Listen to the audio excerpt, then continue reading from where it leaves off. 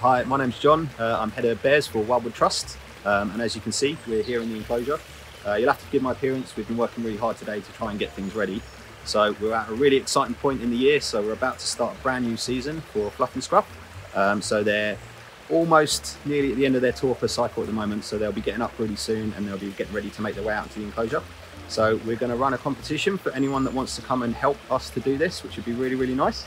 So you can buy tickets and then you can come with us. And what you'll do is you'll walk around the enclosure with us.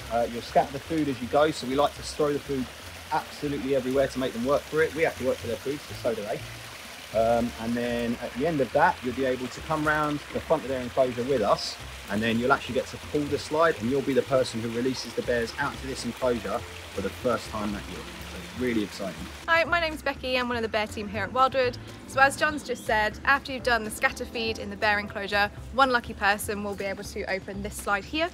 This slide will let the bears go out into the main enclosure, and that will be the start of their new season out in the enclosure after their torpor period. All of the money from the tickets that are sold goes back into Wildwood and all the great work that Wildwood does, so everything is really appreciated.